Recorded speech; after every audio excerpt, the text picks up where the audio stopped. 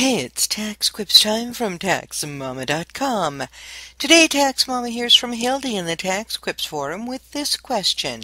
She says, my son and daughter-in-law just adopted a special needs child from China. We know that there was a tax credit available last year. Is there a tax credit for 2012? If yes, how much is the credit for?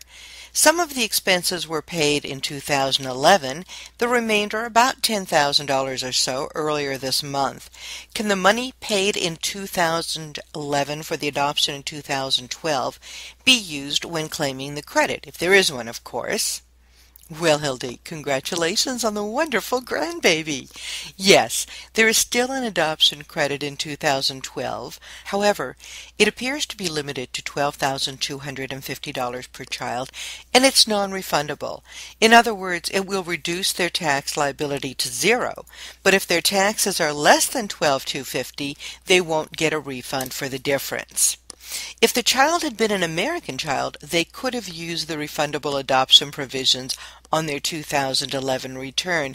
Unfortunately, because the child is not an American, they must wait until the adoption is finalized to claim the credit in 2012, unfortunately. However, all the expenses they incurred in 2011 and 2012 can be used. Is there still an extra provision for special needs children? Yes.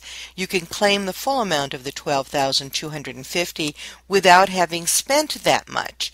There is a phase out of the credit if their income is too high. You can see the details in the post. IRS has nothing published about the rules for 2012, and the rules may yet change before the year is out. The most recent information is in IRS Revenue Procedure 2011-52. Of course, it may have changed since then. And remember, you can find answers to all kinds of questions about adoptions and other tax issues free. Where else?